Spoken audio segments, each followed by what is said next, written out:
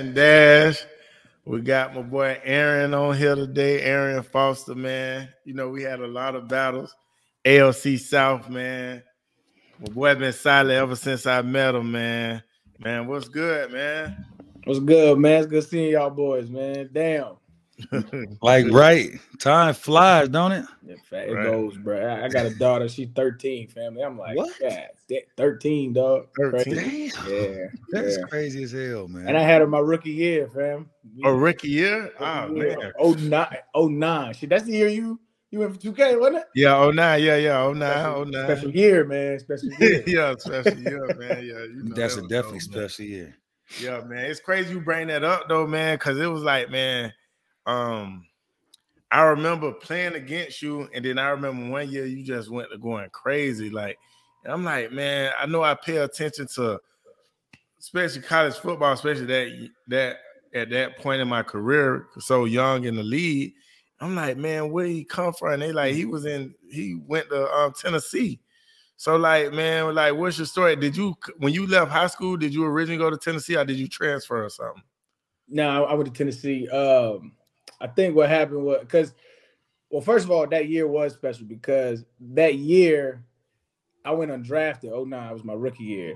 And that year you went for 2K. Mm-hmm. And I remember we played y'all. I think it was Monday night. We had the red unis on. And you got off. And at that time, that was my first game I got brought up from the P squad. Right. And I was like on special teams and shit. And I remember watching, sidelines, like, my nigga, it was so inspiring because I was like, I mean, of course, in your head, you the best nigga ever, right? Everybody. Right. I was like, I'm better than this nigga, right? So like, but I seen you getting off. I was like, yo, I just got to do. I'm here. We sharing the same field. I'm here. Like that's what right. That shit. So that shit was inspiring. Right? You never get to, give niggas their flowers, man. So you inspired a lot of niggas, though. But yeah, for sure. But I guess my story was I got off in Tennessee, man. But there was a whole bunch of politics that happened in college. So like I had like made like all SEC my junior year, and me and I don't know if you remember Gerard Mayo. Yeah, I remember. Yeah, Mayo. Yeah, me and him, we was juniors, and we put in our. You remember how they had the NFL advisory committee where you? Like, you would do that. Yeah, I did that. Yeah, so I got a second round grade, and so did Mayo. Mayo ended up going 10. I doubt I would have went that high, but I would have felt somewhere low 1, 2, maybe 3, whatever. But I decided to stay. I got my head pumped up by the coaches, all this other shit. Decided to stay and we switched OCs. Right. And it just went to shit. I ended up like not even playing, dog. Like they just stopped playing me. A whole bunch of reasons as to why. And I fell off the radar. Went to the Senior Bowl, was killing. But then I popped my hamstring during the fucking Pat White. I forgot all about this. This nigga Pat White, man. If I ever see this nigga, man, bro, check us out. You know how the All-Star games, bro. They call like really vanilla plays, right? Bro, we had a play called fake draw right, screen right. This nigga puts the ball in my chest and lets it go, and it's a fumble, and it's looking like I fumbled the shit. So I'm scrambling trying to grab the shit, and some nigga come behind me and push me, and my leg was stuck, and it popped my shit like literally popped it. And so I didn't get to run in the combine. I didn't none of that shit. And so like I just fell all the way off the draft boards. And then Houston took a chance on me, signing me undrafted, and I was better than the niggas that they had, but more politics. But I mean, it worked out. It worked out fine, man. Yeah, it worked out good, and I say that because just from playing against you, and not even that, from me first seeing you play, and then battling against you for years and years, and just watching your career, I'm like, bro, it's no way I didn't know about this guy because I'm seeing how good you is, like on the field. Like I'm just like how that shit happened or whatever. Like it's crazy, but man, bro, you was a dog, man. You know what's crazy, 2K? Hey, Aaron, you know a dude named Sean White that went to UT with you, little running back? Sean White? Yeah, he was a real little like a walk-on dude. Ah, man, I'm better with faces. Yeah, if you probably look, was Kiff there with you? Nah, that was right before. Right after I left. Okay, well, he was there before and after. So, but he just remember it's crazy because I was in Tennessee at the time and he was up at UT, And I just remember he used to be like, dog, we got a running back up here that's cold. So I already had knew about you, you know what I'm saying, because of him. Right. But like Young said, it's crazy to see how a player like you can go undrafted, and then to go on the run that you had. Where it's amazing. Like, what are these scouts like? How can they be a scout or call themselves a scout to have somebody like you go undrafted? That's ridiculous. Man, I told him I used to fuck with the scouts all the time, man. Like, I used to fuck with them all the time. Like, I don't know what the fuck y'all looking at, man. Clearly. But, I mean, I think it's just one of the, and also I didn't help myself either. Like, I wasn't in nearly the best shape I could have been in. You know, in college, I was living the college life. I was enjoying it. I was partying. I was drinking. You know, eating like shit. And then when I went undrafted, it was like a wake up call. I was still getting busy. You know what I'm saying? I was all SEC. I was still getting busy, but I could have ran that division better than what I did. But when I went undrafted, it was like a wake up call. Because, like, literally, I mean, when we kids, this is what we want to do. For sure. And then you go on draft. Y'all got millions of dollars coming out of college, right? I signed for 5 racks, my nigga. Right. I still thought it was good money, though. You feel me? Right. I signed for 5 racks, and I was like, man, fuck. Because I knew you always feel like these niggas are not better than me. Like, they just fucked up. That's just how I felt. They just fucked up. Right. So I just made it my job, like, to show them how much you fucked up. So, like, we went hard. I remember. Shout out to my nigga D'Amico Ryan, just got the head coaching job. Yeah, Miko. My rookie year when I was on P Squad, because I got cut and they put me on P Squad. On P Squad, you seen cats on P, they get cut every day. Yeah. Like, if we have a receiver that looks like they starting receiver, it feels like they're gonna cut somebody just to give that feel for that week. You know what I'm saying? It was like really volatile. So I was like, yo, they gonna feel me every day. Like, they just gonna feel me every day. And we was like, I remember one time we was practicing and Miko was like, hey, man, chill out, man. We just trying to get a look. I was like, nigga, you're not going to feed my daughter, fam. Fight me. I don't care. Like, we out here.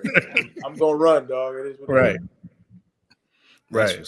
Speaking of Miko, man, he just got the head coaching job in Houston, which is dope as hell. Another black coach. I love seeing that. What do you think they should do with that second pick, man?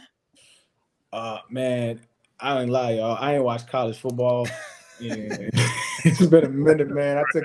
I don't really watch much sports nowadays, man. Like, I just got so many different interests and shit going on. Like, I couldn't tell you who's good. I watched the national championship game. I watched a few games. I watched the Tennessee Orange Bowl game because they played.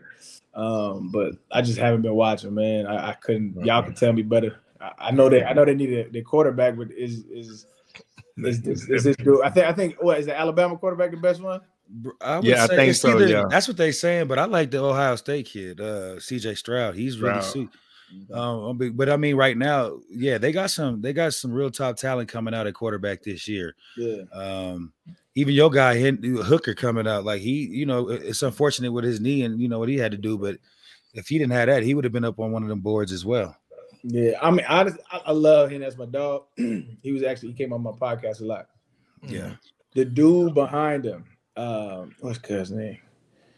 I forget. When that started, he started. Yeah, I know. I can't think of his name either. But yeah, he waited his turn too.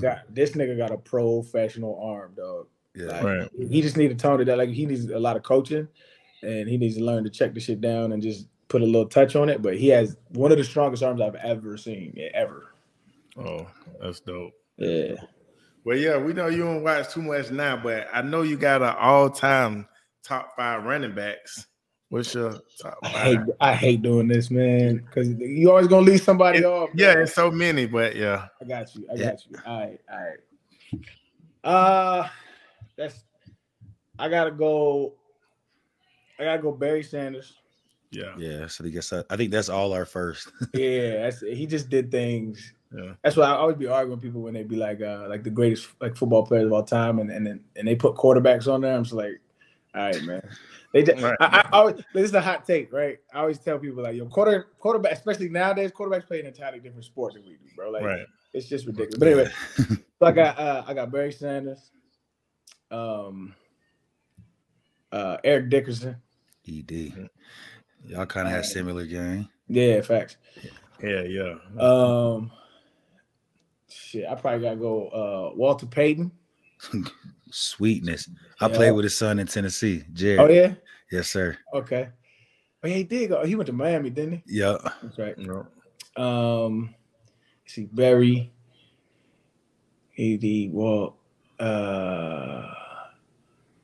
I think just on the strength of what he did, I gotta go Jim Brown. Right. Yeah. Goats. And then probably LaDainian Tomlinson. Like the original like cat out the backfield. That was Yeah. LT was cold, man. Yeah, he was cold. Yeah. Bro, I always want to ask you this, bro. What is your 40, bro? Because no, for real, because sneaky. No, but he got like I always you was getting like out, man. Like he ran like ED, like he used to gallop. Know what I'm saying? But he never got caught. Yeah. So I never got officially timed because remember at the combine I popped my hamstring, and so like you'll hear a lot of people like, oh, he running 4.7, but that's because a month later we was at my pro day and I still wasn't fully recovered. And there was some scout there, and he was like, "We got to get a time on you." And like, you young, you don't know anything. And I'm like, he's like, "You got to go. We need your time on you." And I'm like, "I can't. I'm not a healthy dog." And he's like, "You got to go. Like, this is the NFL." Yeah. And I was like, "All right, fuck it, I'll run." I ran a 4.7. I was like, "This is horrible." I was like, horrible. And so when I trained, I trained with because my brother was my trainer, right? So I trained with like DBs, and we trained on the track. And so that's how I learned how to stride. Was training with my brother. He ran track at FAMU. Right. So, in the offseason, I used to hit the track. And so, I think at my top speed, I was a good solid 4.4. 4.4. Yeah. And like, people don't see that, but like you see me walking off on niggas that was like 4.3. So yeah, for real, but brother never got caught. Remind me of me, man. Never got caught. Why we giving each other flowers, man? I was in college. I was at the University of Tennessee. And I told Reggie this too. You and that nigga, man. It was like I had screensavers on my little computer, man. And you was one of them, my nigga, with the dark visor. Yes, sir. It was just like y'all niggas was doing what I wanted to do. You know what I mean? And I used to. I was like, I'm gonna do that shit, dog. I'm gonna do that shit. And it was just like you never get to tell people what they meant to you. You know what I'm saying? I'm a young 18, 19 years old, and I'm watching niggas like, live out their dream, and that shit inspired the shit out of me, dog. Like literally. So I appreciate that, bro. For real. For sure. That's love, for real. Because you inspired us. I mean, even though we was in the league at the same time, and some of the stuff you see, that's what I'm saying. I was backing up when he got there, but to see you come and see your undrafted story, and then to see you just take off like that, it was amazing to me, man. You definitely one of them. When we talk about our era of football, they can't leave you out of there. That's one thing for sure. I was talking to my boy the other day, man. Like our era of running backs, it's up there, bro. It was crazy. It's up there with some of the best generations, dog. Bro, because I feel like our era of running backs, we could have played in any generation because we talking about your rushing, but bro, you was cold out of that backfield catching that ball too, like. I used to argue with Cool. I'm like, dog, like you know how you go into 5 wide sets? Yeah. And they bring 2 tight ends in. I was like, cool, bro. This nigga can't. No tight end can catch better than me or run a better route than me. Why are you taking me off the field? I used to argue like all the time with these niggas. It's like, but we wasn't in the era where running backs could run routes. Like they was still stuck in that you're a workhorse shit. Like if we was in this era, hurting. Right. I was waiting for them to let me split me out. Matter of fact, 2014, they started to split me out. Bill O'Brien, and we was at OTAs. This nigga had me lining up against our number 1 corner. I was getting busy. Like I was getting busy, dog. It's crazy because like we talking about this era, these days, it's like. They accept, the 50 yards rushing, 45 yards receiving, and they like, that's a great day for the running back. You know what I mean? And I'm like, wait, what? Yeah. I remember about them days, 50 yards rushing. Well, oh my God. Yeah. You got these fools getting second contracts, breaking the bank, and you had 900 yards rushing. How's that possible? Like, it's different, man. But it's like, but it never changes, dog. It never changes. The end of the year. When it's this time playoff football, you gotta run the ball and play. That shit is the same. It's the same template. That shit just does not change. You right about that, bro. So how was it playing with the great Andre Johnson, man? Beats by Dre. That's my. Yeah. Oh shit. Yeah. Damn. What's up? What quarter Finnegan? What's up with that? Man, That's my dog for life. But hey, sometimes you shouldn't climb up a tree if you can't get down, man. Yeah, nah. Are they cool? I didn't even talk to Dre about that. Are they good? I don't think they cool. Nah, I talked to Dre about it. Yeah, I don't think they cool. I don't think they cool. You know what's crazy? What's crazy about that is, dog, chilling with Dre for so many years. In order to make that nigga mad, right? You gotta piss him off. Asshole. You gotta be an asshole, bro. So it's 1,000% on Cortland Finnegan, fam. Because dog, Dre don't get mad. He don't get mad. Like this nigga don't get like he's worth millions and millions of dollars. Nice, one of the nicest niggas ever played a game. He has no anger in it, like ever. He's just nice. Right. And for him to get mad like that nigga was doing some off the wall shit. But to answer your question, Beast by Dre. I love playing with Dre, dog, because he was one of them niggas, like he was a leader to the extent of like he ain't say nothing. And so when he did say something, like it meant something. Like I remember, like this nigga didn't talk to me my whole rookie year, really. Like maybe 1 or 2 words, like higher, maybe some shit like that. And he didn't talk to me until the second to last game. We in Miami, and that was my first start actually in the NFL. And we in Miami, and I had a good game. And at the very end, like we got to get a first down to seal the game. And so we in that 4-minute offense mode, and this nigga turns to me in the sidelines. He didn't talk to me the whole year, dog. That's like he like, you know, like God tier status. Like that's Dre. Don't bother him. And he turns to me and said, "Hey, Arian, run us on up out of here, man." And I was like, "All right, word. I got you, man. I can't let him down. Ain't no way." Right. Yeah. But that's just the way he commanded that, like from everybody without saying it, because he was so nice and he was so great that you ain't want to be the reason as to why he didn't get his opportunity. You know what I mean? Right. And so like that was an inspiration in itself. Okay, I got to piggyback off of that. Do you think Houston wasted him? Because I'm talking about Brock Osweiler, you know, like some of the quarterbacks y'all was bringing in there, Schwab. Like, come on, man. Schwab. Matt Schaub was a solid quarterback, man. He gets a lot of flack, but there's a lot of solid, but I'm saying, like, when you're talking about Dre, like, if you put Dre with a, you know, like one of them dudes, like an A-Rod, or you know what I'm saying? Like, what happens from there? He has 2,000 yards probably receiving. Yeah, no, easily. I think it's partly his fault. And the reason why is because he's so humble, right? Like receivers in this league, like they divas, man. And like it's for a reason. It's like if y'all got to give me the ball, like, and they do it, or y'all got to get somebody in here who can give me the ball.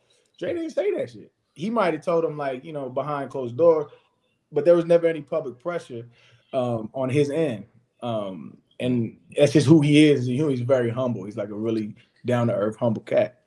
And so, did they waste him? I think it's tough because, you know, he was drafted as a number 1 pick, or he was in the first round. They number 1 pick. I think 2003, something like that, and they an expansion team. Yeah. And so immediately as they were in rebuilding mode the first 8-9 years of his career. You know what I mean? And so they never got an opportunity to have, when we got there, like 09, 10, 11, 12, that's when cranked up. We really had an opportunity to compete, but by that time, you know, he started to like kind of taper off.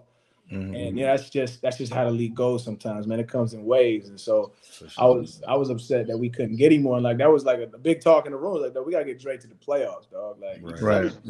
And that's just the kind of like a human he was. Like everybody loved him like that on some like, yo, we gotta get this nigga in the playoffs. Even though I had never been to the playoffs, I'm over here. We gotta get this nigga in the playoffs. But that's how you know that's just to love you though, because oh shit, I forgot what I was about to say. I don't know what. You're in Denver. You're in Denver. That's why, nigga. Nah, it ain't that. You know, boy, that shit being the bruiser.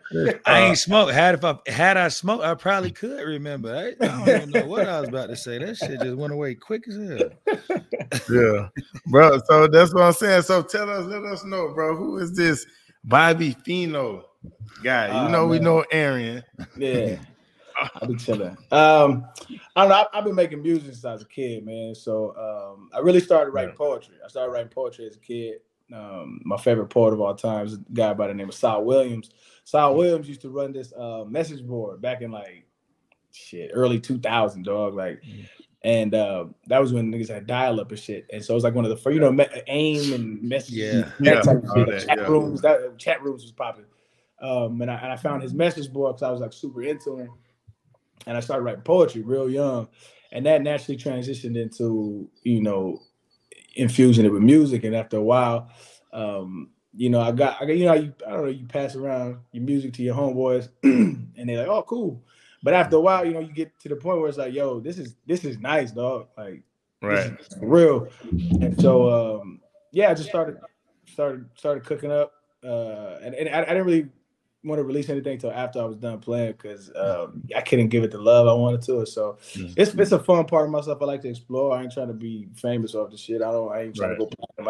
I just do it because it's self-expression. Like, it's just something that I love. I'll make music till I'm dead. That's how I've always done it, and I'll always do it. It's just a part of who I am. Oh, that was up, man.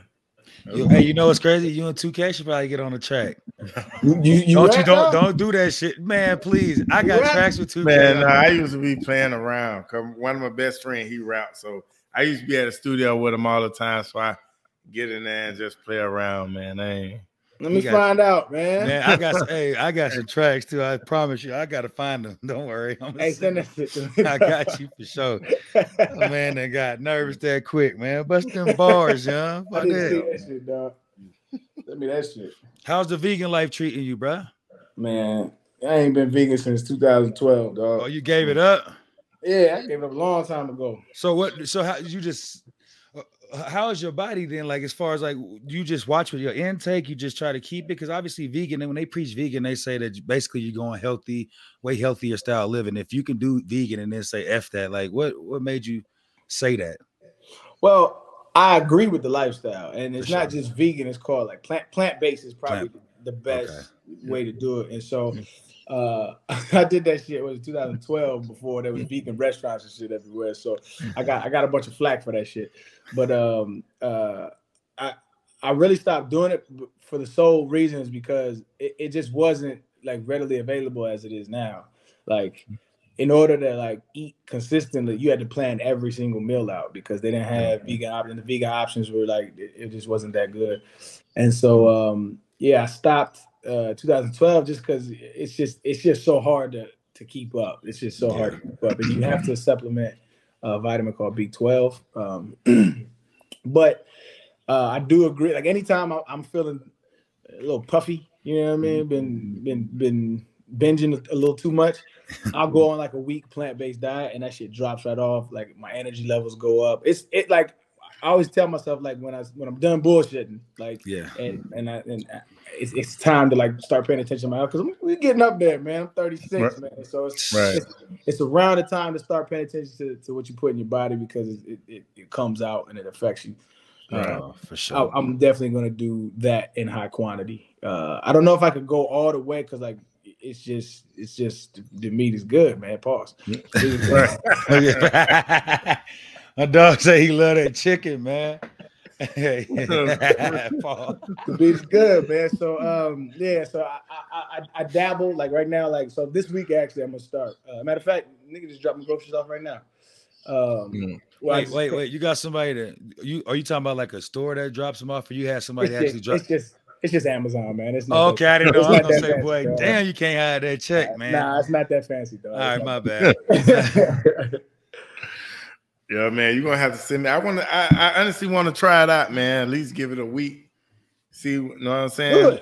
Do it. Because what you'll find, dog, is like we so used to eating like shit that when you actually intake what you're supposed to and what the body actually wants, like nutrient wise, you see like really quick how bad the food we eat is. Like you can taste it. You eat like that for a week. As soon as you eat a burger, you're like, damn, this tastes. It tastes good like on the tongue, but like you can feel how it's bad. Like you can taste the grease. You know what I'm saying? Yeah. Like, hell yeah. And so that's the issue. And a lot of like, I mean, honestly, a lot of our like, we talk about COVID. We talk about police officers killing people. We talk about whatever the case may be, right? Right. Alcohol, whatever.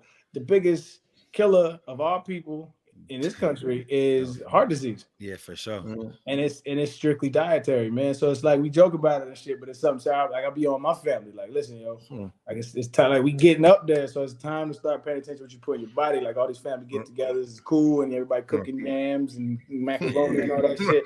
Right. But like, one of y'all niggas gonna end up in the hospital. Like it's real shit. I had a heart attack already, man, 4 years ago. So you had a heart attack? I had a heart attack. So when I asked you about that, like, yeah, it's crazy. And it's like, they say it could be like, I never knew my father growing up. That's a different story. But like that side of the family could come, hereditary, or it becomes from, obviously the stuff you put in your body and, the depression and all that type stuff. So yeah, but I understand what you're saying because I had to change my diet completely. I went from, eating red meat or Cheetos and whatever the hell I wanted to eat to now it's salad.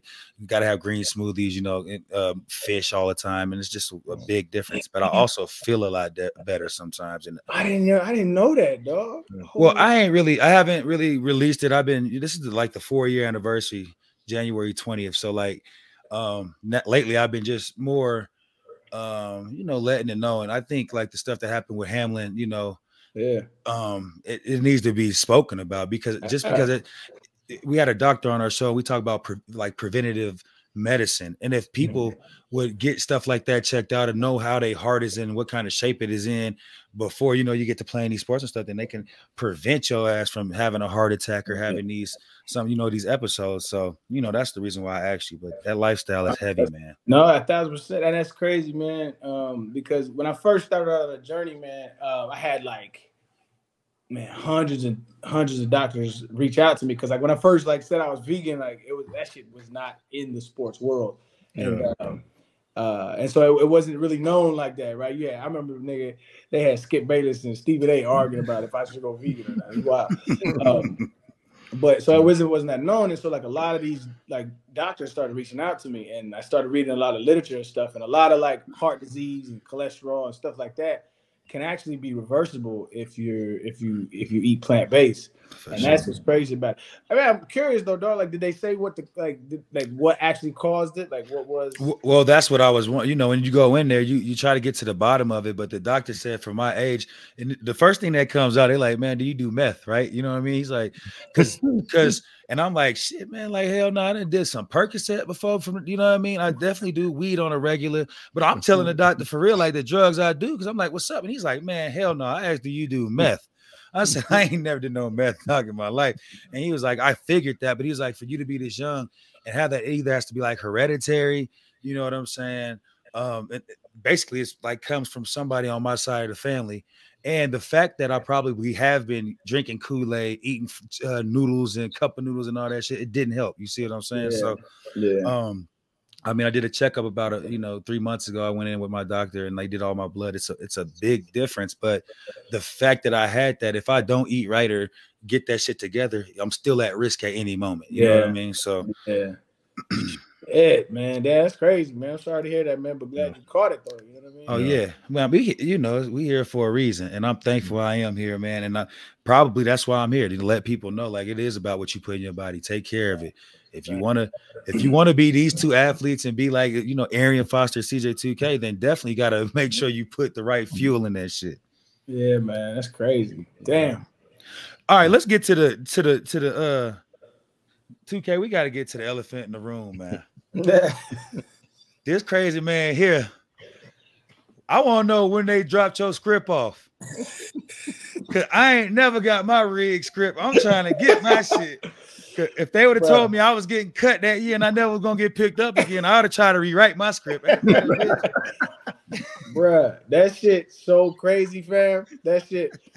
So man, I'm on a podcast, dog. Like, I got a podcast. I've been going for like 2 years now. Like, I remember. So it's good. You know what I'm saying? We got like really good, right? I ain't gonna flex the numbers, but like it's a really good podcast. A lot of people listen, but it's like super sarcastic, especially with this white dude named PFT. And PFT's like, he's a funny ass nigga, dog. So he's just like super funny, but like that's my brand of humor anyway. So this nigga randomly says shit, and I always react to it, and that's what makes it so funny. That's what makes it so cool. So this nigga just randomly it was like, man. So you was telling me earlier about how the NFL was scripted and stuff, and so I was like, you know it is, and they be like, and they bring it to you before every training camp. We just start bantering like that. They cut the clip, they posted it.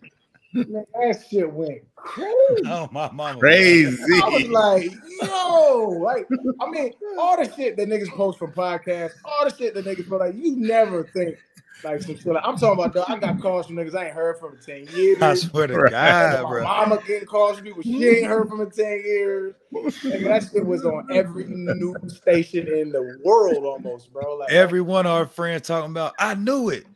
I knew it was scripted. I'm like, what? Man, y'all motherfucking sound crazy as hell. I'm like, dog. Like, and matter of fact, the next day, I go to take my little son to go get a haircut. And we in a barbershop, and some other dude, one of his other clients come in, and we just all sitting talking. Me and him talking about whatever. And all of a sudden, this nigga just sitting there, and he goes, "Hey man, I gotta ask, man." He said, "Is that shit real?" I said, "No, like no, bro." Like, how you think it? Like, it's crazy, man. Like, and now it's even worse because, like, the people that thought it was rigged, they got their validation, and now I'm like, bro, I was joking. They was like, yeah, no, they paid you to say that. Exactly. Right. They paid you to say that. I'm like, man, all right, fam, it's rigged. Whatever. Like, whatever. Yeah. The best part about you saying that though is when you just seen all the other NFL players coming out like, yeah, when I got torched for 200, I got my script. They told me I had to give up 200. So now y'all know why that shit happened, man. That's shit still cracking like niggas at the Pro Bowl media days and shit. I mean, at the Super Bowl media days and shit. Like, what do you think about the script? It's funny, bro. Like, really made it like a national meme, nigga. Like, anytime niggas. Anytime they favorite team don't win and shit, they're like, that's just going in the script. Yeah. You know, Vegas. See, I told y'all about Vegas, man. Vegas didn't want them boys to win. It's script. Hey, shit, it did what it's supposed to do, boy. It got it out there, went viral. I can't. Yeah, I wasn't even trying. I was just joking, nigga. That shit crazy. Yeah, that shit crazy. I always go viral for the dumbest shit though. Like, I for the dumbest shit, and it's crazy. It go viral off of the clip, not the actual whole interview. You know what I'm saying? So like, if they would have seen the whole interview, they would have knew it was a joke. But just the clip, but that's crazy. Yeah. I had niggas call me. What are you talking about, man? It's not a script. I was like, dog, stop calling me, man. Doug, nigga. Like, what are you talking? Stop calling me, man. Well, our homeboys was convinced. They had it in our group chat. They was like, man, what y'all think?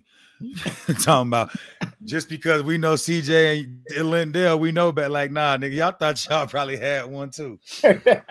Yeah, I know I ain't losing on purpose. Fuck y'all. I ain't fuck that script, man. I'm trying to win. Facts, and I damn sure ain't fumbling in the script. So I don't know what y'all thought. That's facts. That's facts. Yeah. Well, man, shit, you know, man, it was good to have you on here, man. Good catching up with you, man. We done took enough of your time, man. We appreciate you for coming on Smash and Dash, man. Much love, man. Much love. Good to see y'all niggas still together, still vibing. You know what I'm saying? Yes, sir. Brothers, fathers. Shit, man. We need to find a way to get a running back camp or something together, man, because, you know, it ain't got to be all the time, but I really believe we got enough with us three, you know, Marshawn Lynch and, you know, a few other dudes out there. We can make, you know, change a few of these kids' lives, and I think that'd be pretty dope, man. Man, say less, a little RBU. Yes, that would be dope. Man, I'll cook that shit up so fast. Because matter of fact, I seen AP.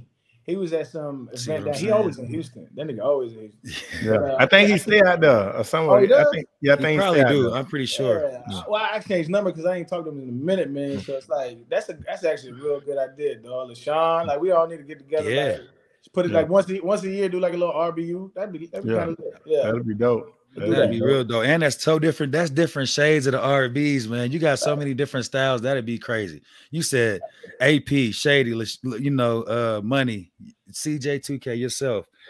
Yes, that'd be cold, man. That would be. Matter of fact, I'm gonna circle back on that idea, man. I'm gonna circle back. Netflix, Hulu, something. I'm telling you. Let's make it happen. It's for the kids, man. No, I'm saying it's still for the kids, but it's giving them kids exposure. No, you fact. Know what I'm saying? They lie. Yeah. We appreciate you, bro, for real, man. This has been an honor, man, for sure. Hey, my number the same, bro. You know, we'll tap in. I don't even know if I got it, man. Matter of fact, if you got mine, hit me up. I'm gonna hit you on the DM. For sure. All right, appreciate you. Love, bro.